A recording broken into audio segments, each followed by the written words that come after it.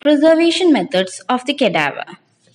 There arises a question why preservation of cadaver is the second topic of discussion in human anatomy. The answer is simple. The human anatomy can only be learned by means of dissection, and for that we need a well preserved cadaver. Hence, for preserving cadaver, various techniques such as embalming and other methods are used. Why embalming is done? For a cadaver to be viable and ideal for anatomical study and dissection, the body must be refrigerated or the preservation process must begin with 24 hours of the death. For a cadaver to be viable and ideal for dissection, the body must be refrigerated or preserved within 24 hours of death.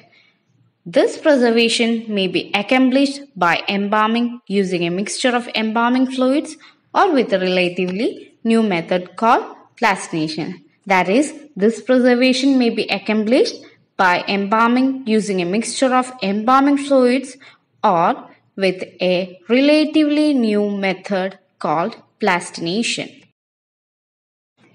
So, what is embalming? Embalming is the process of preserving a human dead body with the purpose of postponing decomposition for as long as possible. Embalming is both an art and science. Purposes of embalming.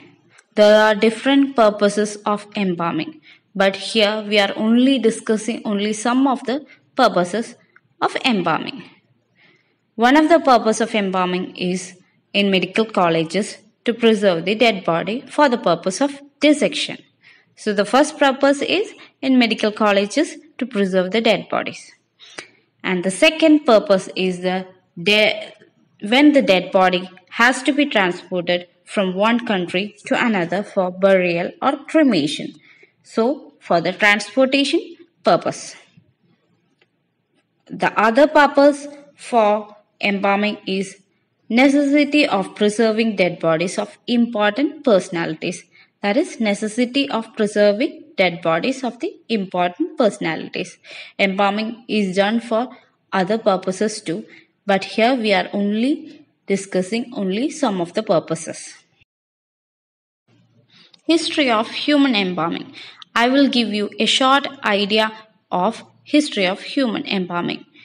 Embalming is not a new procedure. It is a very old procedure, and Egypt is credited with being the land where embalming began. During the period from 6000 BC to 600 AD, approximately 4 crore bodies were mummified. Embalming in Egypt was done for two reasons. That one is religious and the other is sanitation.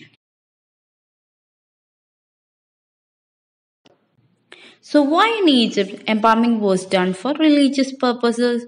They believed that the soul would never fully forsake the body as long as the body remained intact.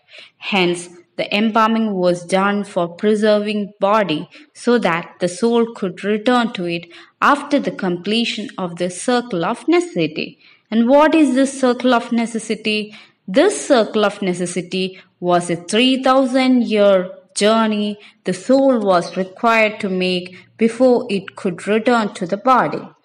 At that time, the whole man would arise from the dead and live with the gods forever.